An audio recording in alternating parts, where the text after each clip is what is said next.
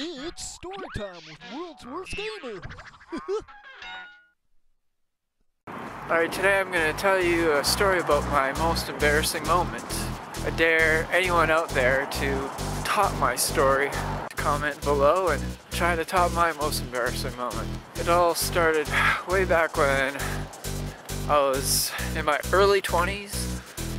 It was a real blizzardy, snowy day, like minus 30 degrees Celsius. Had to go to work. I worked at this place called New York Fries, and I was going to be late for work. I had woken up late and I phoned in to Gino, my boss, telling him I was going to be a little bit late, and I went to turn on my car and it wouldn't work like usual. It was a piece of crap. It didn't start in the best of times. So I phoned him back, said I'm going to be a bit more late. I'm going to go see if I can replace the battery at one of these automotive shops down a couple blocks.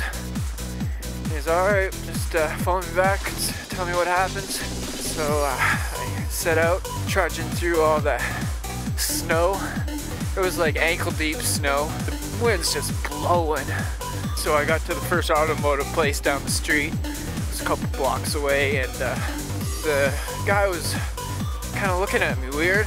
I didn't think too much of it. He was looking around in the back, couldn't find a battery for my particular vehicle because it is kind of a rare. So I went down to the next automotive place, and the guy there, very helpful, very nice, and he found my battery. So I had to carry this battery home. And if you've ever tried to pick up a battery, you know how heavy those things are. They're as heavy as a typewriter. So I had to haul that battery in the snow all the way home and install it in my piece of shit car to see if it would work. And I finally got it home. I was tired. I had to work a full-time shift, okay? A full 8-hour shift after this. Needless to say, the car wouldn't start even after installing the battery, so I had to phone my boss Gino again and tell him, you know, I'm gonna be like over an hour late. My car won't start. I have to take the city bus and wait for it out in this freezing cold. He's like, alright, just get in when you can get in. He's a real good boss, you know. So I went out and I waited for the bus. Eventually got on. The bus was packed, standing room only. So the only seat I could get was the front side seats.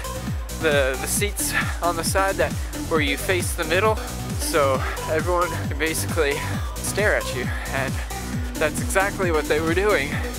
Everybody was staring at me weird, and I was just like kind of sinking into my seat, like, why are they all looking at me?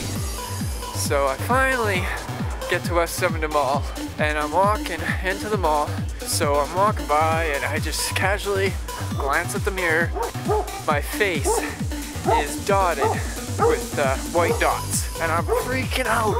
Oh no! I bury my head and I run as fast as I can to New York Fries, the place where I work.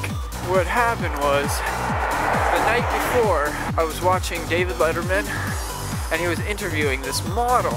He asked her, what is the best way to fight acne? And she said, the best way to fight acne is before you go to sleep, dot your face with toothpaste on all the pimples, and they will disappear by the morning. So, yeah, I had blue toothpaste dots all over my face. The two automotive places, but the people helping me there saw me with blue toothpaste dots speckled all over my face, as well as the packed bus that I was taking. And I couldn't, get a normal seat where I'm facing the front. Nobody could stare at me for the whole 45-minute bus ride. No, I had to get the side seat where everybody could see the dots on my face, the toothpaste on my face. So, needless to say, I haven't tried that method since. Yeah, that's my most embarrassing moment, and I'd like to see you guys try and top that in the comments below. Alright, until next time.